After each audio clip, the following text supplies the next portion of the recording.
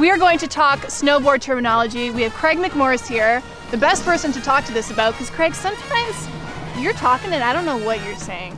Well, to be honest with you, Jacqueline, I don't know what I'm saying half the time either. I'm just making it up on the fly. No, I'm kidding. The way that you talk about or describe tricks sounds like a different language. I mean, if you didn't know snowboarding, you'd be like, that guy has demons in him and is speaking in tongues and we need to get rid of those demons. But I'm just saying, very, very universal language to people that snowboard. Because there are some words like steezy. What does that mean? I have no idea. I never learned that one in school. I mean, you're not gonna learn it in school, but I think steezy, the best way to represent or to describe steezy is somebody that's relaxed, somebody that's got a lot of style. They're very steezy. How about yard sail?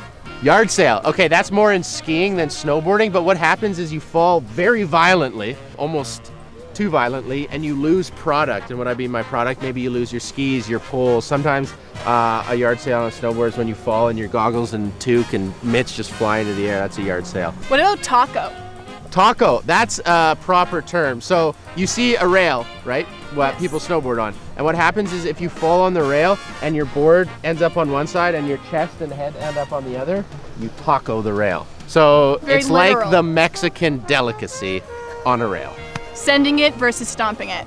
Sending it usually refers to going off the jump. You're sending it, you're going big, you're going fast, you're going way far down the landing. Stomping it is the actual fact of landing it. And we haven't even gotten into the numbers yet. There's the 1440s, the 720s, the 1080s. When we throw big numbers, what that is just degrees of rotation. So if you think back to geometry class, back in grade 11 or whatever, a 360 is one full rotation. I just did a 360.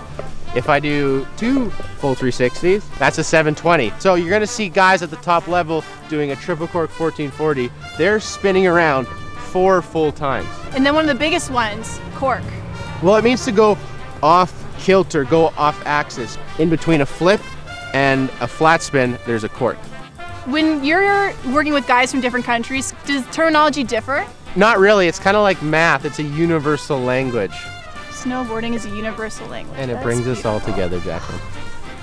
Well, we'll end it there.